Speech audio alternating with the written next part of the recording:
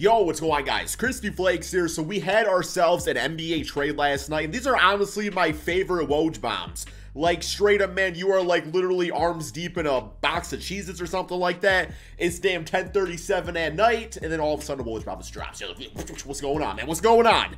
Actually, this one was at 11:21 p.m., and my bitch ass was asleep, man. But I'm awake now, and we're gonna talk about it. So as you guys can see, the Los Angeles Lakers are in advanced talks, and they already actually confirmed the deal, to acquire Utah Jazz guard Patrick Beverley. Patrick damn Beverley, bro. On the Los Angeles Lakers, playing with Russell Westbrook, man. For THT, Stanley Johnson. Stanley Johnson, man. Not quite THT in the first. See, THT in the first is enough to get you a time machine and, you know, get you a prime Michael Jordan. THT and Stanley Johnson, well, that works against your odds. You end up getting Patrick Beverley, man. If I'm being 100% honest, though, this trade, I like it for both sides. I think it makes a lot of sense for both sides. Patrick Beverley is like a career 37% three-point shooter, which makes him the best shooter on the Los Angeles Lakers as of right now, which I don't know how you all feel about that. But I don't know, man. Like, Patrick Beverley, he's gonna bring that craziness. He's gonna bring that glue guy mentality. And I mean, I know he's got obviously, you know, a big personality and everything like that. But yeah, I was reading reports that the beef with Russell Westbrook's already squashed. Like, so much of that stuff happens because two players can be competitive and you're on a basketball court and everything like that.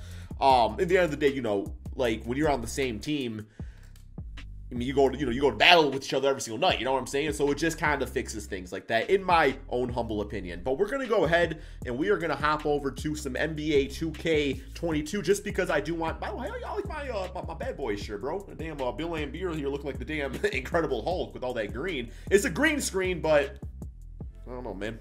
Doesn't look green to me, but regardless. Okay, I do want to put this trade in NBA 2K22, though, just because, you know, I want to look at both the rosters. I want to do a simulation. I want to see, you know, how exactly this is going to work out for both sides. They kind of talk about it individually because, you know, Patrick Beverley is the big focus of the trade.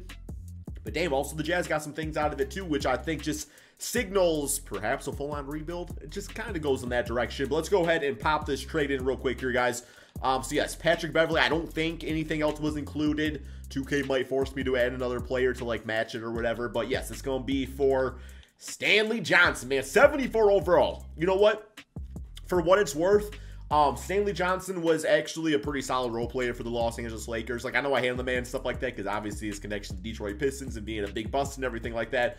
But I don't know, like Stanley Johnson, as the years go on, he kind of has played himself more into a specific type of role of just being like, you know, he's gonna be like a defensive dude and stuff like that, and that's fine and everything. And then obviously the other big guy here, THT, man, THT. So let's do this trade, and do both teams accept? Yes, we do. There we go, man. So let's look at it from the Lakers standpoint.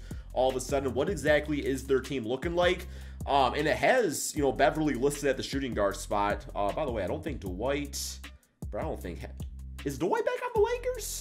Okay, there we go, guys. I actually found a roster with, like, every single updated player, not just some of them. So, yes, it's trying to make Patrick Beverley starting point guard. That might honestly be, like, man, I think Russell will be the starter. I just think he's going to be. But I honestly don't hate the idea of Patrick Beverley starting in a lineup with LeBron and AD and then Russell Westbrook being the guy that could take over the bench unit as a six-man. Like, I think that's a great role. I know it's not going to happen. I very much think we have our Carmelo Anthony situation where Russell's not there yet to admit that that's probably the best role for him on the team and everything. But, yeah, so we're going to go ahead. We're going to go with Russell Westbrook, obviously, as the point guard.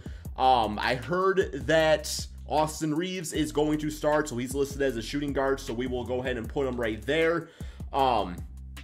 Juan Toscano Anderson, I actually kind of like him as the starting small forward, you know, 3-and-D type of player and everything like that. So, interesting. I think we'll keep him there. And then you got Patrick Beverley, you got Nunn, Damon Jones. They will take away the minutes from Jones here. We'll get some more Thomas Bryant, who I actually like as an offensive center. I don't really like him defensively, but offensively he's pretty nice. Lonnie Walker should get some good run out there too.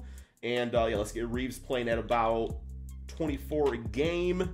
Let's get you at about 26. Russell Westbrook playing 32. Okay, that looks pretty good. Then Patrick Beverley can play the point guard or shooting guard position off the bench. And really probably would be in the closing lineup too. I think you put him at that 2 spot because he can be a catch-and-shoot 3-point shooter. So I like about Patrick Beverley, 3-and-D type of point guard, not really going to demand the basketball, but honestly a pretty underrated playmaker too. Like I've seen him have some pretty good, you know, assist games and things like that. So yeah, we got to get that going for us. And then over for the Utah Jazz side of things, I mean, what do you do with the Utah Jazz? I think this means they're probably most definitely trading away Donovan Mitchell. I think that's what this means. I'm going to go ahead and put THT in the starting lineup just because I think that's more fun for the simulation. But honestly speaking too, like this dude got a pretty good payday, what was it, last offseason or something like that. Like the dude's got some decent money, you know, I thought it was higher than that. Is it only for 2 seasons? Thought he had a little extra money coming his way, man. But regardless, I thought THT sounded like a $50 million deal or something like that. But, yeah, 21 years of age, crazy-ass wingspan. I think he still has really good potential in the NBA. I do think being on the Lakers definitely made him a bit on the overrated side, just from a trade value standpoint. It just seemed like anytime there was an all-star or near all-star caliber player, it was always THT in the first, and that's not who he is. Like, let THT be THT. He's a good young prospect that could end up being a really good player in the NBA, or maybe he won't be, and that's kind of where I'm at with THT. But the Jazz gives him a good opportunity to really showcase his talent, so I'm happy about that, man. But yeah, let's go ahead and simulate this NBA season. I want to see what this Patrick Beverley Lakers team's all about, see if it's that big of a difference maker. I feel like it is. I feel like it is. Like, just something about this move, it was a smart choice. Because the Lakers, I don't know if they have the greatest offseason. And little moves like this can make big changes down the road, man. Let's simulate and see what happens. Okay, guys, we are at the end of the regular season. Sadly, it didn't really make a huge difference for the Los Angeles Lakers as they are 12th in the conference, man. I don't know. I think a big part of it's going to come down to health. But, you know, it's like LeBron's getting older. Although last year he was playing like an MVP, one of his best seasons.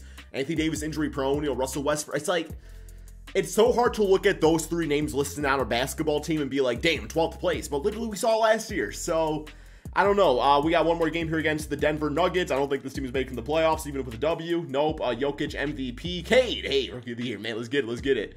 All right, yeah, I'm also going to guess the Jazz probably did not make the playoffs either, but we'll see about that. Oh, yo, Utah Jazz, man. Hey, THT, baby. I did not expect to go into this video and have it be the Jazz being the team that made the playoffs and not the Lakers. I'm actually kind of shocked by that. Well, I guess they're in the play-in tournament, but still, at least they're there, right? At least they're there. Damn, bro, this shirt be throwing off my camera. I apologize, man. All over the damn board here. So let's go to the player stats on the season. I mean, I guess, you know, they still have Donovan Mitchell. If he was to not be on the team, then yeah, they probably would be making the playoffs. But I mean, regardless, like I don't know, THT's still a good player. So 10 points, 4 rebounds, 5 assists. Love the passing from THT. All right, man. Love to see it. 1 steal per game.